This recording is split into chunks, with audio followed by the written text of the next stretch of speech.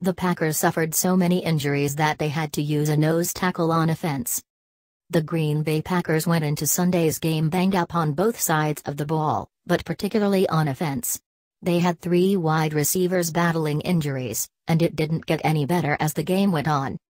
Micah Hyde, Kentrell Brice, Ryan and Ty Montgomery all suffered injuries early before the offensive line was bitten by the bug later in the game.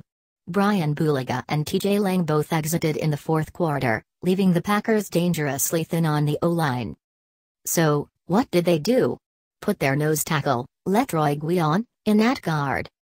That's what happened on their final drive, which was led by Brett Hundley at quarterback. The game was obviously over at that point, but it was jarring to see the Packers suffer so many injuries and reach that level of desperation.